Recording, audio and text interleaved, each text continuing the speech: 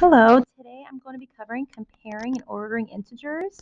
I'm on page 205 in our textbook. All right, so to compare integers, you can compare the sign as well as the magnitude or size of the numbers. If the signs are different, the positive integer will always be greater than the negative integer. So let's look at 2 and negative 3. Since 2 is positive and 3 is negative, 2 is always going to be greater than negative 3. So we have 2 is greater than negative 3. If the signs of two integers are the same, you can use a number line to compare them. On a horizontal number line, positive numbers are graphed to the right of 0, while negative numbers are graphed to the left of 0. The greater numbers will be farther to the right. On a vertical number line, positive integers are graphed above 0, while negative integers are graphed below 0. The greater numbers are graphed farther above 0. In this section, we're going to be using horizontal number lines. Very rarely we'll be using the vertical number lines. So here's an example of a horizontal number line. Let's compare negative 2 and negative 3. So we have negative 2 and we have negative 3.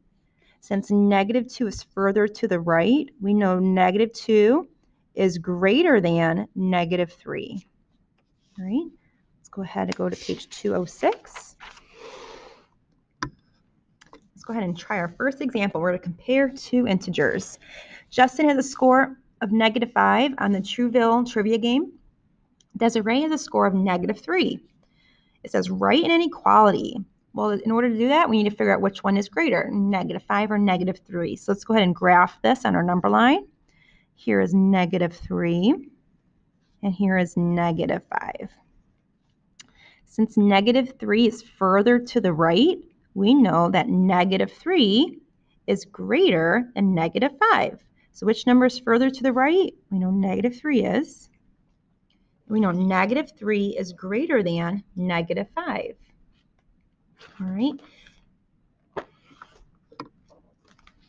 Since -3 is greater than -5, we know Desiree has a greater score in the trivia game.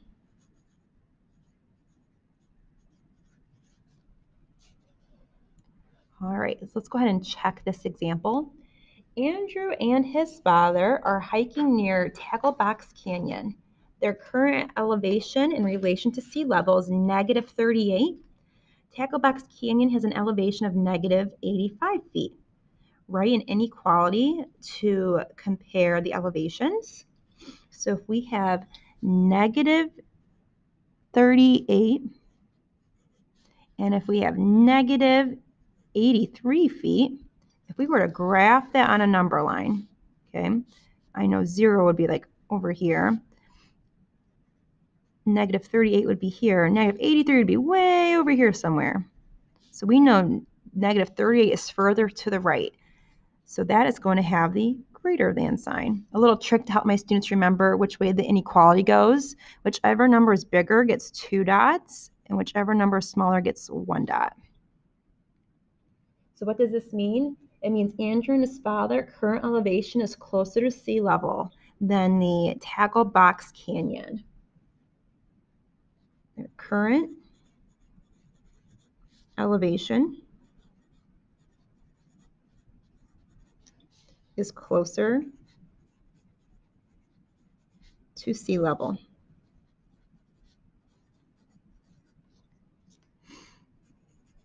Than Tacklebox Canyon.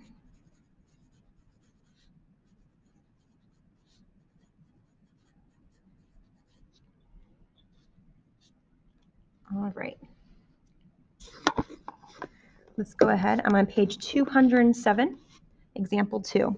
The table shows the lowest accessible elevations for several continents. Order the continents from least to greatest according to their lowest elevation. So the textbook already went ahead and graphed it on the number line for us. So they graphed -15, which is between -10 and -20. We've one at -50, -86, which is between -80 and -90, and -105, which is between -100 and -110. It says which continent has the least accessible elevation. So when we're looking at this, we're looking for the smallest number on our number line. So the one that is graphed is right here, negative 105. And that is right here, and that is South America.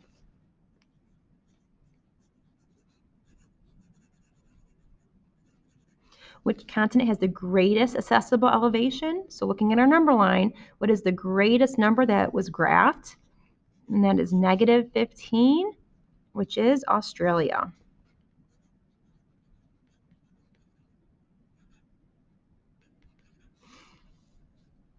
All right. So the continents written in order from least to greatest elevations are South America, North America, Antarctica, followed by Australia. Okay, I'm on page 208 where it says check. Okay, the table shows Kesha's cell phone use for over the last 4 months. Positive values indicate the number of minutes she had remaining. And then the negative values indicate the number of minutes she went over. Arrange the months from fewest to the most minutes remaining at the end of each month. So let's go ahead and roughly graph this on a number line. Okay. So we'll put 0 in the middle. Okay. I see one positive number, which is 12. So let's put 12 somewhere over here. If you want to include other numbers, you can. Like we know 12 is between 10 and 20. So we have 1 at 12. So that is graphed. We already graphed 0. That is at April. Okay. Now we need to graph May, which is at negative 45, and February, that's at negative 156. You know what? For over here, I'm going to go down by 50s. So negative 50, negative 100, negative 150, negative 200. I'll put 50 over here. Okay. So in May, it's at negative 45, so it's going to be close to 50. And then negative 156, that's going to be right over here. All right. So we are going from arranging months from fewest to the most remaining. So the fewest minutes that we had was in February. Is at negative 156, so it's going to go February. May is at negative 45. April, she was at 0. And then in March, she was at 12.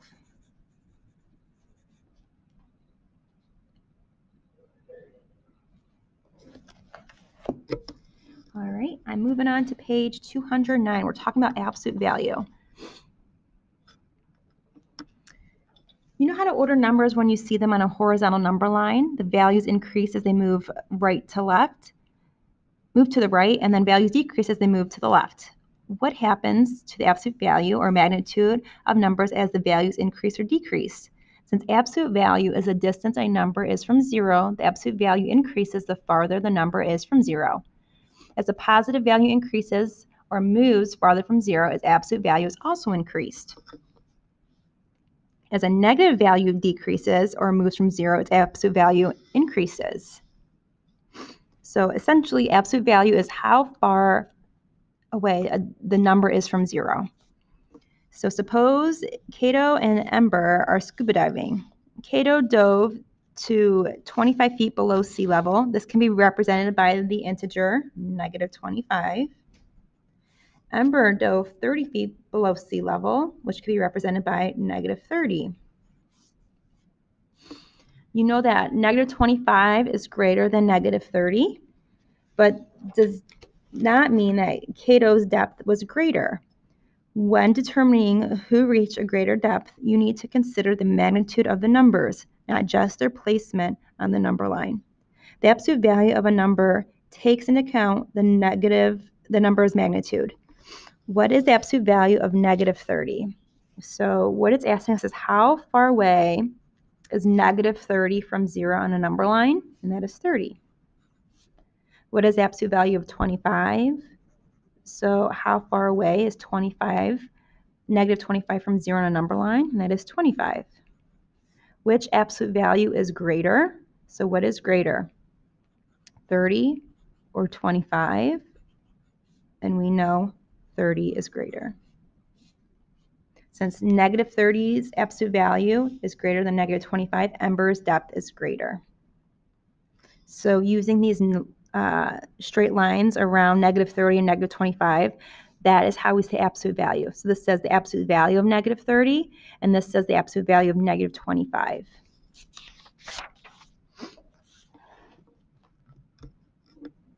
All right. I'm on example 3 on page 210. Debt is the money owed by someone from one person to another person. It says explain why an account balance less than $40 represents a debt greater than $40. So an example of an account balance less than $40 is negative $50. Write an inequality comparing the two amounts. So when we're talking about comparing negative numbers, I always tell my kids, like, how much would you rather owe someone? Would you rather owe someone $50 or owe them $40? Well, we would rather owe someone $40. So negative 40 is greater than negative 50.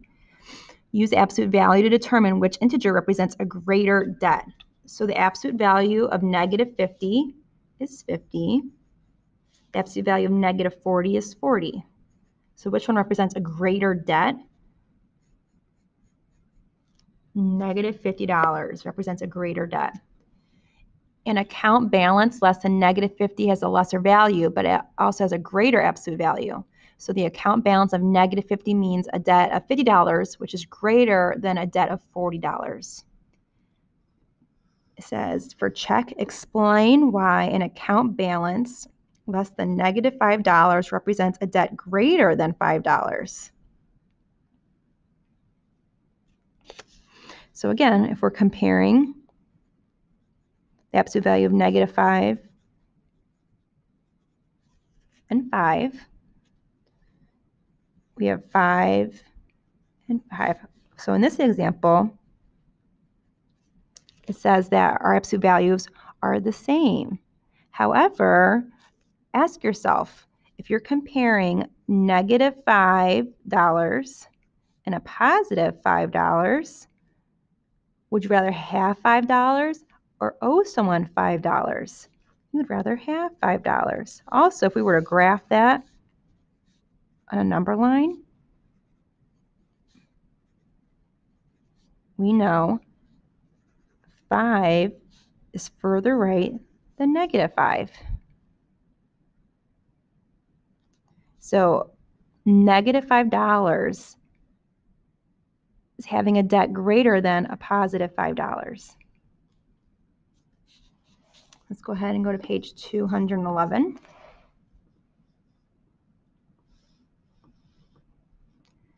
The table shows the freezing points in degrees Celsius for 6 substances. Nitric acid freezes at negative 42 degrees Celsius, between the freezing points of which 2 substances is the freezing point of the nitric acid. Okay, so they want us to figure out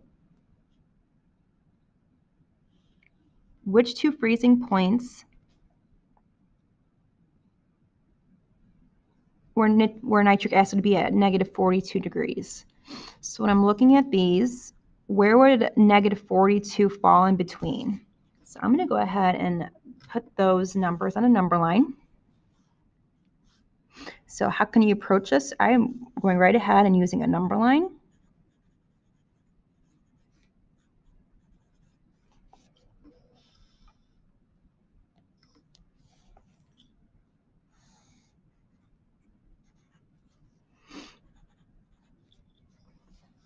All right.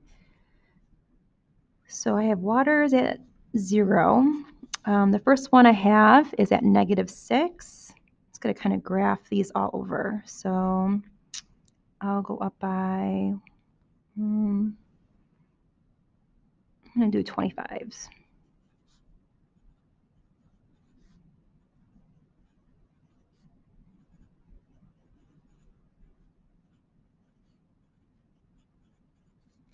All right.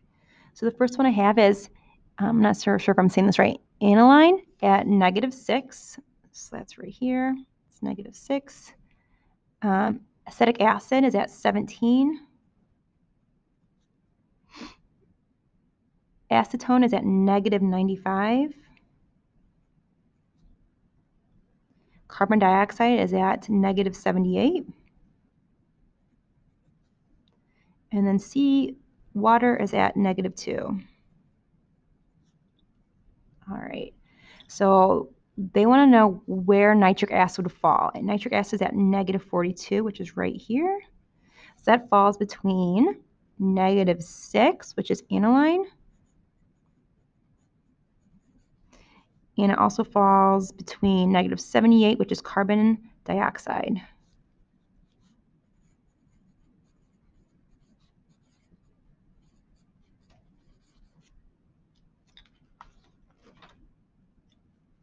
All right. And then it says write an argument that can be used to defend your solution. You can just state that you graphed it on a number line.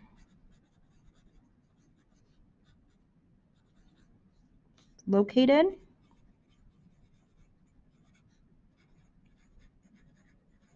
between -78 and -6. All right, our last example, I'm on page 212.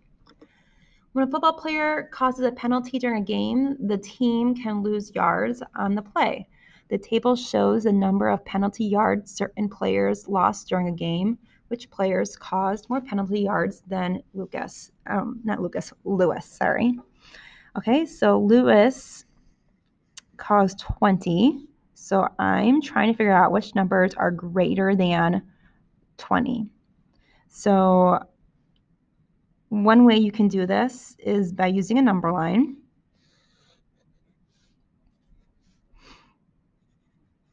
Okay, I'm going to graph it from 0. The biggest number I see in this table is 30. Okay, so the smallest number I see, well, before I get started, I'll go up by 5s.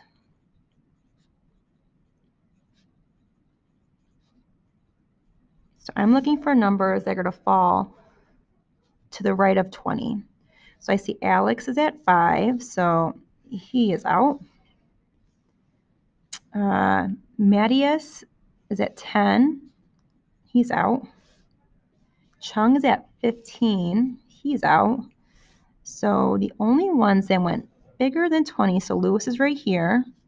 We want penalty yards that are greater than Lewis is 20. So that is Terrell, who's at 25, and then Ben, who's at 30. So these 2 points right here represent that Terrell and Ben